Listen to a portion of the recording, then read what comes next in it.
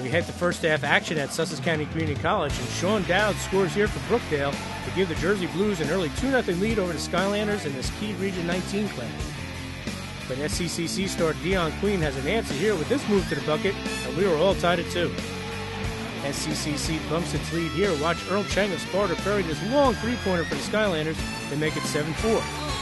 But the Jersey Blues knock the game at 7 here, getting 3 points the old-fashioned way as Sean Dowd scores down low and gets fouled for Brookdale. Now watch Dion Queen spot up for the Skylanders, and he delivers from way downtown, and this three-pointer gives the Skylanders a 12-9 lead.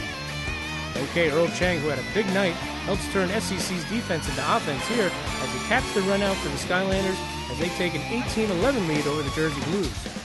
But the Jersey Blues cut into the deficit here. Watch this great look by Will McDonough as he finds Christian Chamberlain, and Sussex leads 26-25 at the half. Okay, second half we go, and Earl Chang sticks his foot back for the Skylanders, and SCCC leads by 3, 30-27. Brookdale battles back and takes the lead here when D1 prospect Will McDonough cans this baseline jag, and the Jersey Blues take a 31-30 lead. Demetrius Boards, however, has an answer as the Jersey City product gets the hoop and the harm, and Sussex retakes the lead 32-31. Okay, Earl Chang is back to his old tricks for the Skylanders here, folks. Chang hits this little floater in the lane, and Sussex takes a 35-32 lead.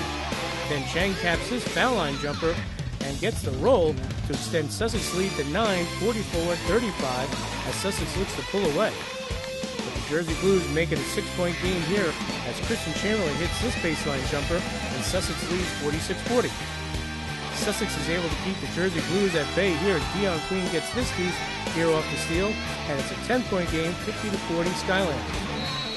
And the Skylanders make it 54-42 here as Kwame Abraham cans this long jumper for the Skylanders. Now watch the big guy from Brookdale, Derek Starling, power up and score down low, and Brookdale now trails only by 6, 54-48. And the Jersey Blues make it a 5-point game here as Rabir Batista scores, and Sussex holds a 57-52 lead as time ticks away in the second half. But Kwame Abraham hits his big jump stop in the lane to secure the win as the Skylanders hold on to a 65-58 victory to keep their Region 19 postseason dreams alive.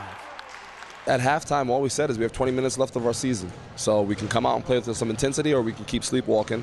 And these guys came out, and as you can see, the intensity picked up, and we won a basketball game against a pretty good team. We didn't play that great, but at the end, we stuck together and we played through it. First half, you know, we had a couple easy mistakes, things like that. We picked it up in the second half, really, and we just played together. That's what helped us win tonight.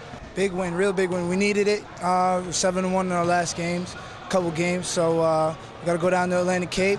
We had a tough one in the first half tonight, so, you know. The key during this run has been their hustle and intensity, according to Coach Cornell Thomas and the players. Intensity and defense.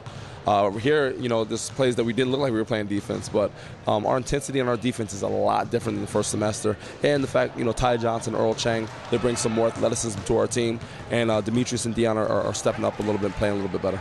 Hustling, working hard, coming to practice, get ready to play games, get our mind in there, and just playing together. Demetrius Boards might be a little undersized, but he's terrific down low for the Skylanders. My role is just to go out there and play hard. Yeah, I'm the leading scorer and the leading rebounder, but, you know, my job is just to come out there and play big, you know. Coach always tells us, you know, 10 feet is 10 feet. No matter, you know, where we play at, the rim's still the rim. So, you know, we just got to play no matter how big our opposition is and our opponents are. We just got to be physical, post them. Demetrius McDonough had 11 points. He's averaging about 20-some points a game.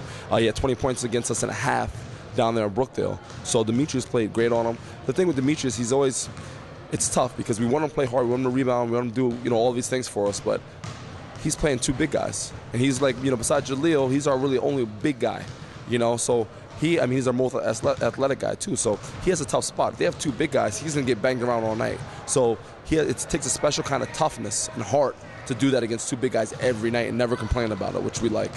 One of those players that brings a ton of energy to the floor is Earl Chang from Sparta. Earl is a special player because of his athleticism. He has a special athleticism.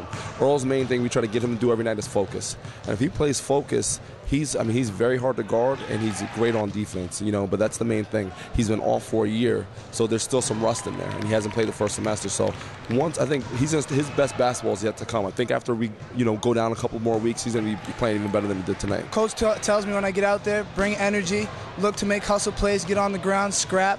You know, sometimes I got to guard the best player, the fastest player, and, you know, my team. Without my team, we don't get anything.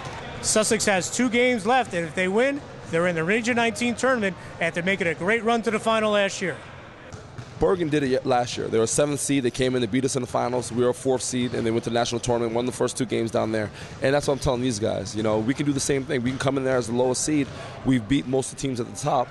Come out there and surprise people and go out there and go to the national tournament. So that's what we're looking to do. We're getting ready. We're focused. We're ready. After tonight, you know, we got to clean some things up and, you know, get ready to go down to Atlantic and get another win.